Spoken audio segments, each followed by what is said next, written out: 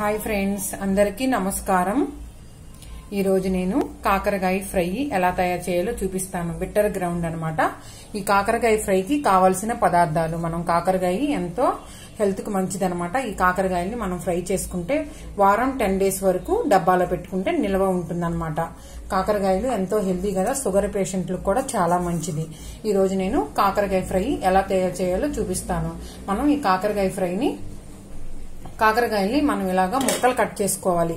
మనం కాకరకాయల్ని ముక్కలు కట్ చేసుకునే ముందు కాకరకాయల పైన ఉన్న స్కిన్ ని మనం ఇలా తీయకుండా ఉంటేనే మంచిదన్నమాట హెల్త్ కి. పైన చేదు పదార్థం అనేసి ఉంటుంది. నేను చేసే కాకరకాయ కారం చేదు అనిపించదు, చాలా టేస్టీగా చేస్తానన్నమాట. చేదు అనిపించదు అనమాట. ఇలాగా మనం కాకరకాయల్ని ఇలాగా రౌండ్ గా మనం ఇలా పీసెస్ గా కట్ చేసుకోవాలన్నమాట. ఇలాగా రౌండ్ గా కట్ చేసుకోవాలి. ఇలాగా సీడ్స్ తీయకూడదు, సీడ్స్ కూడా ఉంచుకోవాలి. కాకరకాయలని ఇలాగా రౌండ్ గా కట్ చేసి పెట్టుకోవాలి.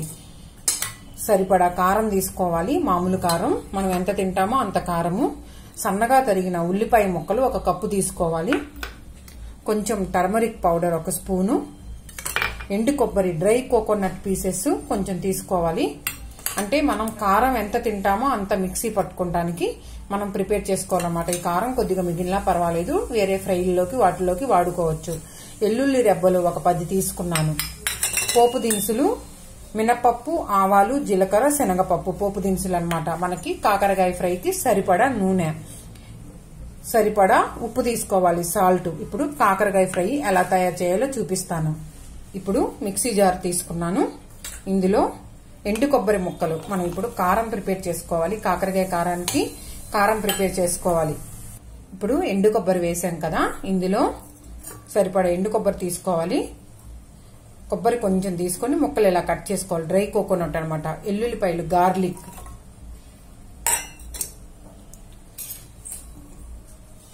ఇందులో సరిపడా కొబ్బరి కారానికి మనం ఇప్పుడు ఈ కాకరకాయ ఫ్రైకి కొబ్బరి కారం వేసి చేసుకుంటాం అనమాట. సరిపడా కారం తీసుకోవాలి. సరిపడా సాల్ట్, ఉప్పు తీసుకోవాలి. ఉప్పు మనం ఎంతైతే వేస్తామో ఫ్రైకి అంత ఉప్పు వేసుకోవాలి. ఇప్పుడు ఈ కొబ్బరి మిశ్రమాన్ని, ఈ కొబ్బరి కారాన్ని మనం ఇప్పుడు మిక్సీ పట్టుకుందాం. మెత్తని పొడిలాగా మిక్సీ పట్టుకోవాలి. చూసారా ఫ్రెండ్స్, మనం ఇలాగా కొబ్బరి కారాన్ని వేసుకోవాలి. ఇప్పుడు కాకరకాయ ఫ్రై ఇది పక్కన పెట్టుకుందాం. ఇప్పుడు కాకరకాయ కారం ఎలా తయారు చేయాలో చూపిస్తాను. స్టవ్ వెలిగించి కళాయి పెట్టుకున్నాను. ఇందులో మనం ఆయిల్ వేద్దాము. కాకరకాయ ఫ్రైకి సరిపడా ఆయిల్ వేసుకోవాలి. ముక్కలు బాగా వేగుతాయి అన్నమాట. నూనె కొంచెం పడుతుంది, కొంచెంగా ఎక్కువే పడుతుంది నూనె. కాకరకాయలు బాగా వేగాలి కదా. నూనె వేసాను బాండీలో. నూనె మరిగింది. ఇందులో కాకరకాయ ముక్కలు వేసుకోవాలి. మనం రౌండ్ గా కట్ చేసిన కాకరకాయ ముక్కలు. ఈ కాకరకాయ కారము షుగర్ పేషెంట్లకు కూడా చాలా మంచిది. పెరుగన్నంలోకి, మనం రసంలోకి, అన్నిట్లోకి ఈ కాకరకాయ ఫ్రై చాలా టేస్టీగా ఉంటుంది. ఒకసారి కలుపుకుందాం. నూనె అంతా ఈ ముక్కలకి పడుతుంది అన్నమాట. వీటిని బాగా ఎర్రగా వేగనివ్వాలి. హై మంట మీద పెట్టి వేయించుకోవాలి.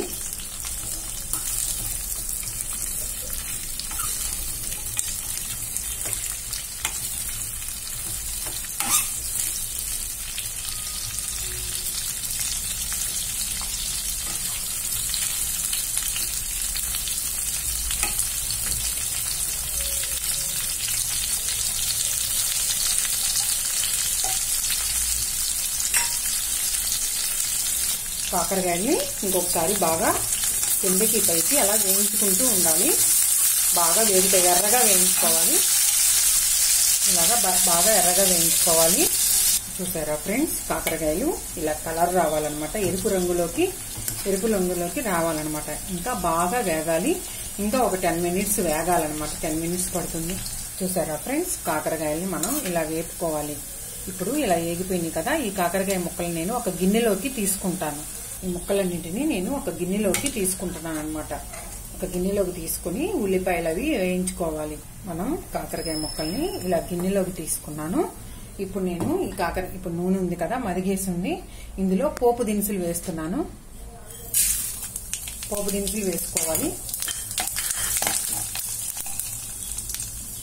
ఆవాలు, జీలకర్ర, మినపప్పు, శనగపప్పు అన్ని పోపు దినుసులు అన్నమాట. మొత్తం వేసుకోవాలి. ఇలా వేసుకున్నాం కదా, వేగుతున్నాయి. ఇప్పుడు ఇందులో మనం కొంచెం పోపు దినుసులు వేగాలి. చూసారా ఫ్రెండ్స్, పోపు దినుసులు కూడా చక్కగా ఏగిపోయాయి. ఇప్పుడు ఇందులో మనం ఇందాక ఉల్లిపాయలు 1 కప్పు తీసుకున్నాం కదా, ఉల్లిపాయలు వేసేయాలి. ఉల్లిపాయలు వేసాం కదా, ఉల్లిపాయలు వేయగానే ఇందులో కరివేపాకు 1 కప్పు కరివేపాకు అవి కూడా వేసి వేగనివ్వాలి. ఇది కూడా బ్రౌన్ కలర్ లో వేయించుకోవాలి. ఉల్లిపాయ ముక్కల్ని మాడకుండా జాగ్రత్తగా బ్రౌన్ కలర్ లో వేయించుకోవాలి. ఇప్పుడు ఉల్లిపాయలు కూడా బ్రౌన్ గా వేయించుకోవాలి. ఇదైతే ఈ కాకరకాయ కారం అస్సలు చేదు ఉండదండి. వారం రోజులు 10 days అయినా మనం ఒక డబ్బాలో పెట్టుకొని స్టోర్ చేసుకోవచ్చు అనమాట. పప్పుచారల్లోకి, రసంలోకి చాలా బాగుంటుంది. షుగర్ పేషెంట్లు కూడా చాలా బాగుంటది అనమాట. మంచిది ఆరోగ్యానికి. కాకరకాయలు కొంచెం బాగా ఎర్రగా వేయించుకుంటే చేదు అనేది ఉండదన్నమాట. పైన స్కిన్ కూడా తీసే పని ఉండదు. డైరెక్ట్ గా కాకరకాయల్ని కట్ చేసుకోవటం. కొంచెం బ్రౌన్ కలర్ లో వేయించుకోవాలి ఉల్లిపాయ ముక్కల్ని. చూసారా ఫ్రెండ్స్, చక్కగా ఉల్లిపాయలు కూడా బ్రౌన్ రంగులోకి వచ్చేసాయి. ఇప్పుడు ఇందాక మనం కాకరకాయలను వేయించుకున్నాం కదా, కాకరకాయ ముక్కలు వేసేస్తున్నాను. ఇప్పుడు ఈ ఉల్లిపాయలు కాకరకాయలు అంతా మిశ్రమాన్ని బాగా కలుపుకోవాలి. ఇలాగా అన్ని కలుపుకున్నాం కదా, కాకరకాయ ముక్కలు, ఉల్లిపాయ ముక్కలు. ఇందులో టర్మరిక్ పౌడర్, పసుపు పొడి 1 స్పూన్ యాడ్ చేసుకోవాలి. ఇందులోనే మనం ఇందాక మిక్సీ పట్టుకున్నాం కదా కొబ్బరి కారం, అది యాడ్ చేయాలి. ఇందాక మనం మిక్సీ పట్టుకున్నాం కదా, కొబ్బరి కారం వేసానమాట. కొబ్బరి, ఎల్లుల్లిపాయలు, కారం, ఉప్పు అన్ని కలిపాం కదా. ఇప్పుడు దీన్ని సిమ్ లో పెట్టుకుని వేయించుకోవాలి, లేకపోతే కారం మాడిపోతుంది అనమాట.